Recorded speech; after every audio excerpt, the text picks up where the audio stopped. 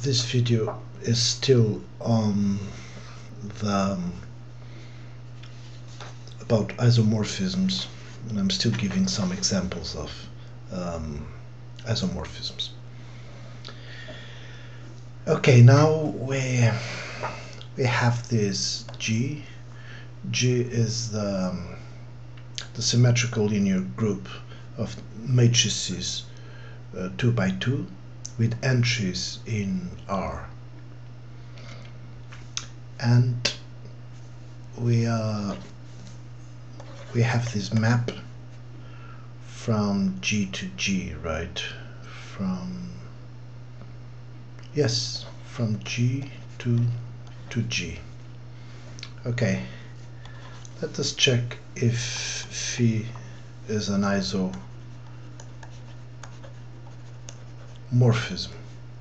Is phi an isomorphism? Okay, what is phi? Phi is the mapping or the function that takes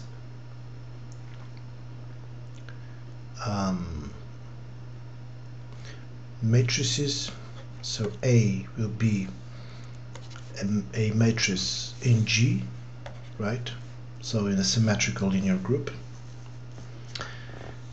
and thus this we call this a conjugation.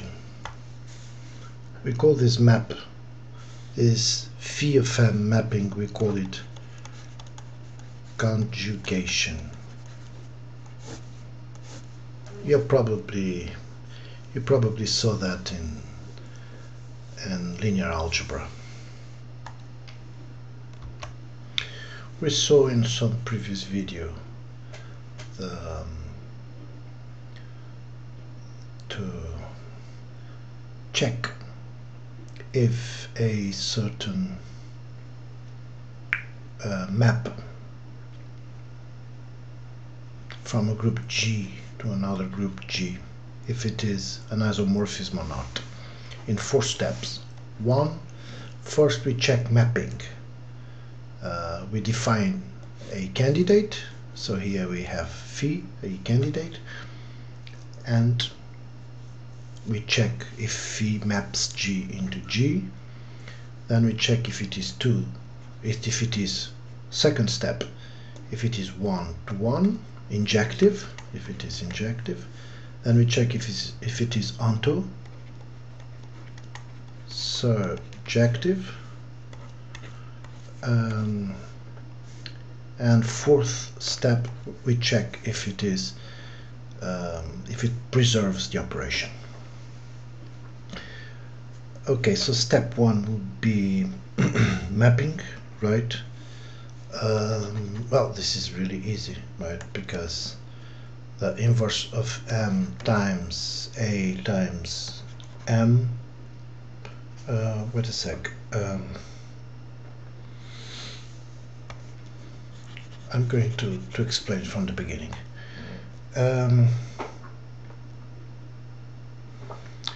Okay, well, we have a function here, right? Phi of M that takes G into G, right? And G is the symmetrical linear group of matrices 2 by 2 with entries in R. So if I pick a certain matrix A, am I mapping matrices in matrices? Well, the symmetrical linear group is the group, the determinant of the matrices equals 1, right? That is the symmetrical linear group of matrices n by n with entries in R, right? The determinant equals 1. So let us check if I do the determinant of inverse A M, what do I get? Well, I get the determinant of the inverse of M times the determinant of A times the determinant of M, right? Okay, but all these matrices, they live in the linear system, and in the linear system all matrices have determinant 1, so this will be 1, right? So we can say that M inverse, the conjugation is in G, right? Okay, so the mapping condition is checked.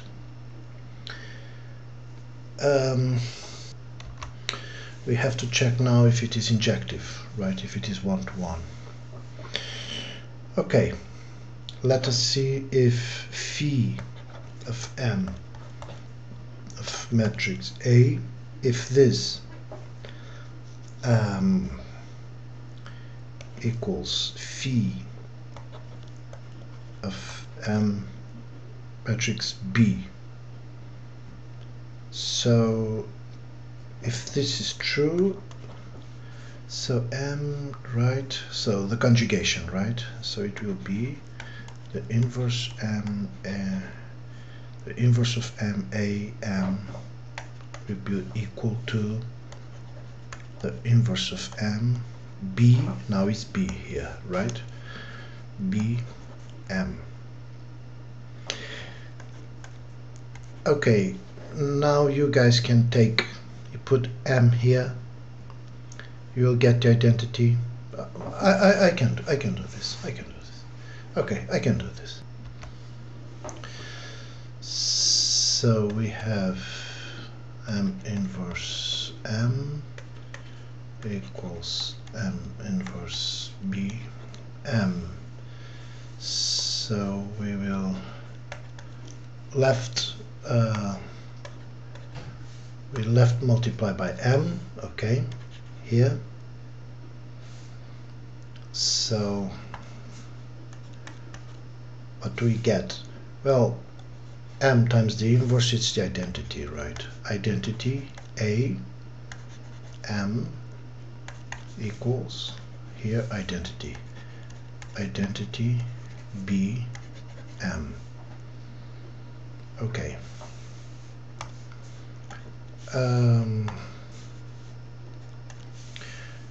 Now we multiply by the inverse here.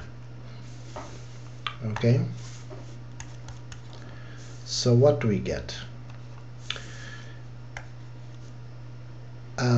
M times the inverse, this is the identity, right? Well,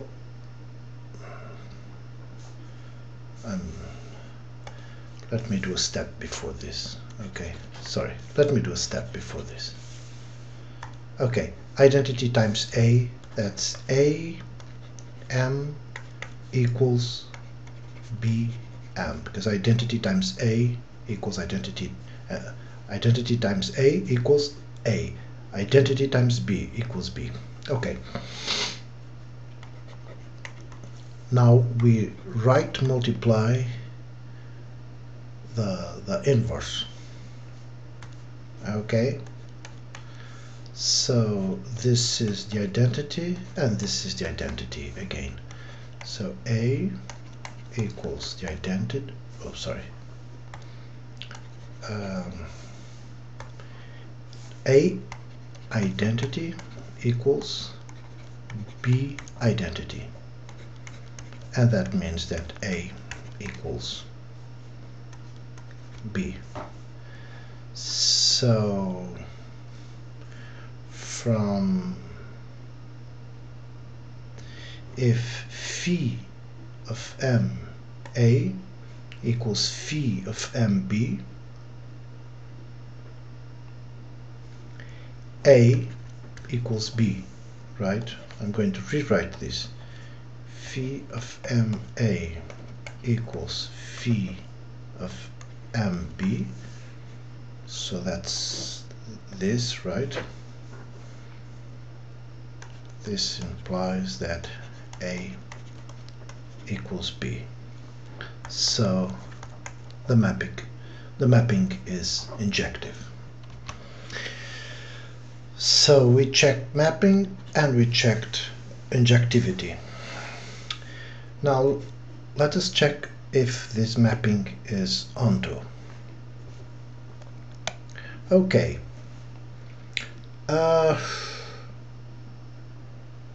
Let us pick, so it's from G to G, right? So we pick matrix B in G, but I'm considering that B is in this G here.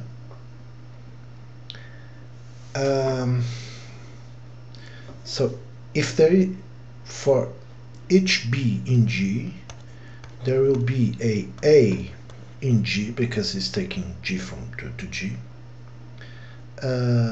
So for all B in G, there must be one A in G, such that phi M of A equals B. Okay. Now, okay, so there must be one A in G. But if there is one matrix A in G, how is that matrix going to be? Well, that matrix is going to be defined this way, right? So if there is one, it will be M inverse times A times M, right? And it will be equal B. Well, but we know what this is through conjugation, right? Because then this will be A equals M B M inverse. I hope I did not jump here. I don't know if this step is clear for you. Okay, and so A is here, so being surjective, being onto, is proved. Okay, here what we have here is, so the matrix A should be this way, right? Equals B. And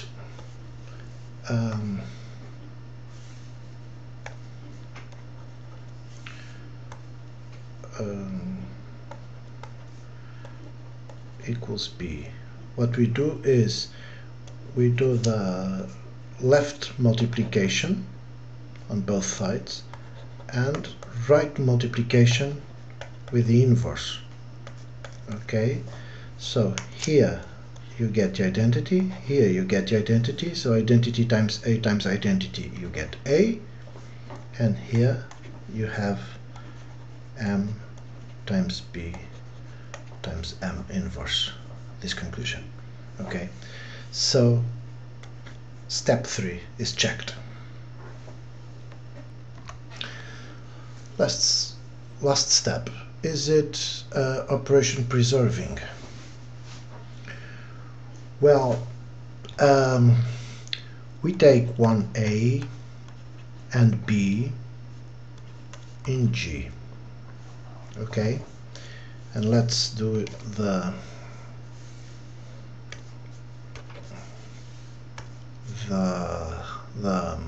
homomorphism. Phi from AB, of course this phi is phi of M, equals M inverse AB times M, right? Because phi of M of AB Now we don't have A here, we have AB. Okay. So, so what I have here is M inverse AB M. So I can write it this way, right? And now I could add the identity here, right? If I put the identity here, I don't change anything, right? Because A times B is A identity B. Well, that's the same, right? Okay, and the identity is M times the inverse, right? Okay, so I can put brackets here and say that this is equal, so I'm going to join these three. N inverse A M and M inverse B M. Okay. Okay, but what is this? This is phi M of A. And what this is phi M of B. So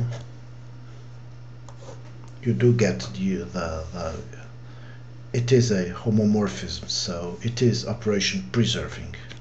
Okay, so well, yes, so taking phi from SCl2